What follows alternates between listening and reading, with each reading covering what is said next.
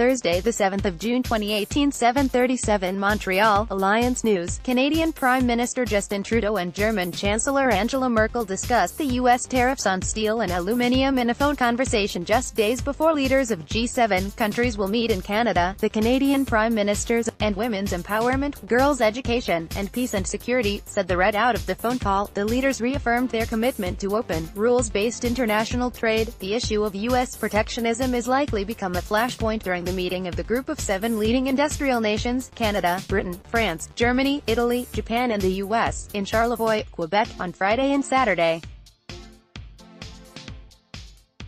The news of the phone call between Merkel and Trudeau came on the same day. CNN and CBC reported a testy exchange between Trudeau and Trump on May 25, according to CNN. When pressed by Trudeau on how he could justify the tariffs on national security grounds, Trump quipped, "Didn't you guys burn down the White House?" making an erroneous historical reference to the War of 1812 between Britain and the U.S. It was the British troops that burned down the White House in 1814 in retaliation for an American attack on York, part of present-day Toronto, Ontario, a British colony at the time.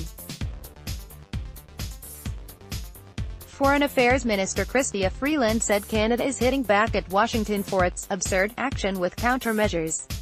Copyright DPA.